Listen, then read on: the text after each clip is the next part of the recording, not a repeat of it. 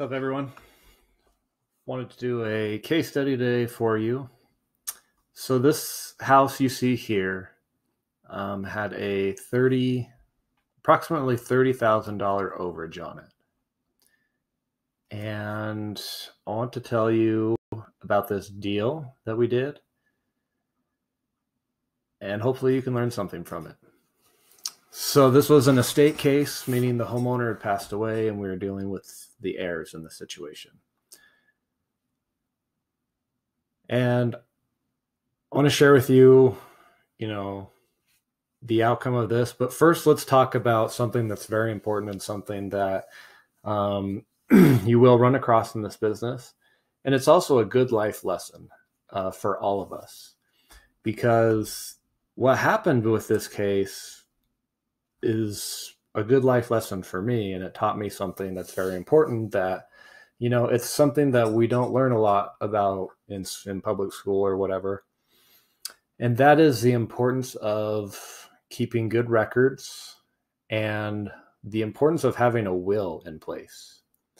But not just a will, but like having it notarized and having that paperwork stored in a place where that, whoever is going to be affected by your estate or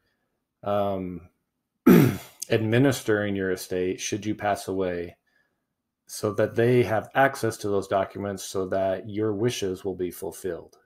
Okay. So let me tell you the story about this house.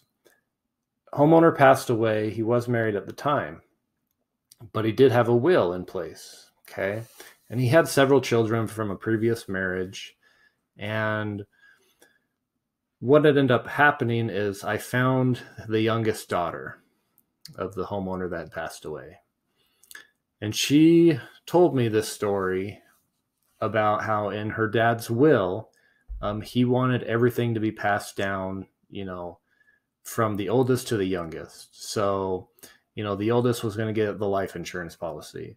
The middle child was going to get a car that the dad had. And he wanted his youngest daughter, my client, to inherit this house so she could raise her children in it.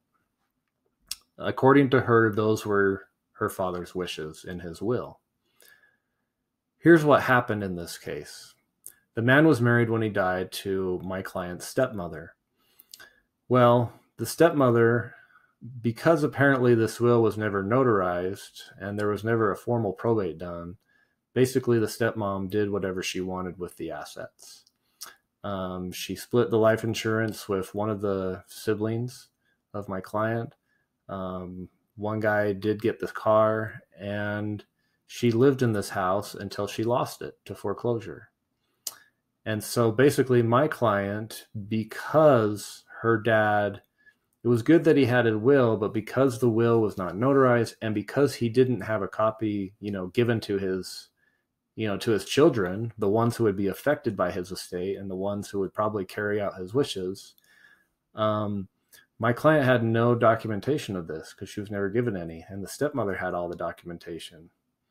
And so what ended up happening? Well, the stepmother found out about the overage, and because my client didn't have copies of the will, she could not prove that,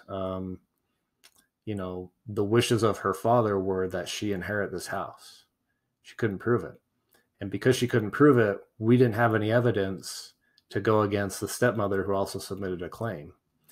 And so what ended up happening is the stepmother got all of the overage and my client got nothing. Now, maybe she wasn't telling the truth. I don't know. But if she was telling the truth, it's very unfortunate because that means the stepmother went against the wishes of her deceased husband and took everything for herself. So, this is not a happy story, of course, but this is a real life scenario that happened. Obviously, I lost money on this deal because we didn't recover any money. And it's just sad, right? I mean, I don't mean to be a downer, but it's a sad situation that this happened. It shouldn't have happened because let's say if my client was telling the truth and indeed her dad wanted her to have this house, his wishes weren't fulfilled.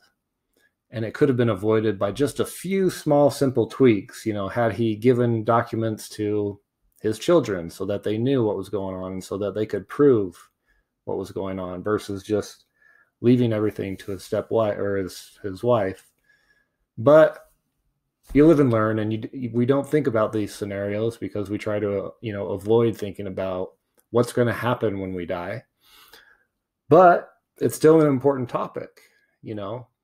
If there's certain things that you want done when you pass away, make sure you have it in writing, make sure it's notarized, make sure it's legal, having a probate attorney look over it, and so that you have these matters and these affairs squared away so that your wishes are carried out and, people don't get screwed over out of what could have come to them, like the case of my client.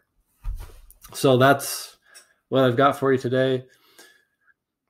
Not a happy deal, not a happy story, but I think it's important because there's lessons to be learned, lessons about life. And so I hope it helps you.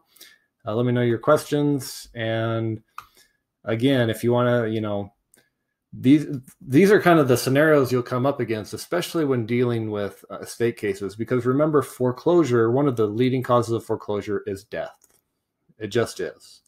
So you're going to be dealing with these scenarios a lot. So to get more information on that, you can check out my course, overagesyndicate.com. And until next time, we'll see you guys. Have a good one.